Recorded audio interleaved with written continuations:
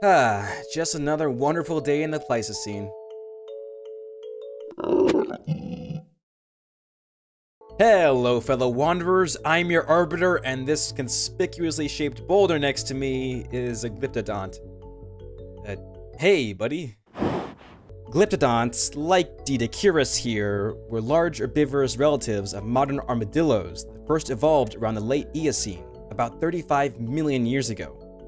And while they started out pretty small, the biggest members would eventually get over 1.5 meters tall and around 4 meters long, plus weighing over 2,000 kilograms.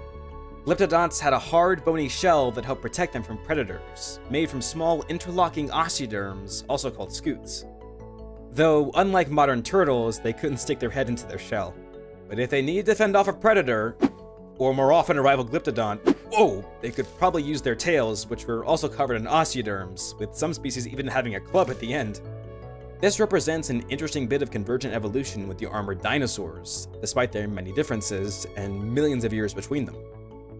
Sorry for mistaking you for a rock earlier, by the way. I promise it'll never happen again. Oh, come on!